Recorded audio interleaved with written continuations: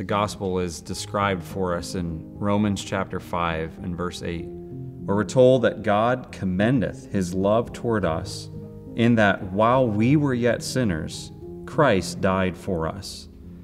You see, God didn't just tell us that he loved us. He demonstrated his love through the death of Jesus Christ. You see, the gospel is really all about God's incredible love for you and for me. His death was the penalty for my sin. I committed the crime. Jesus paid the fine.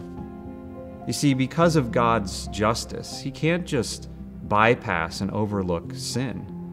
Even in a human sense, if I commit a crime, then I deserve to pay the penalty or the fine for that crime that justice demands. But if the penalty is paid, if the fine is paid and justice is satisfied, then I can go free.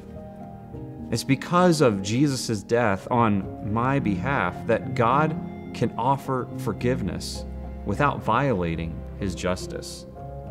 It's through the gospel, it's through the death of Jesus Christ that God's love and God's incredible love is demonstrated for you and for me.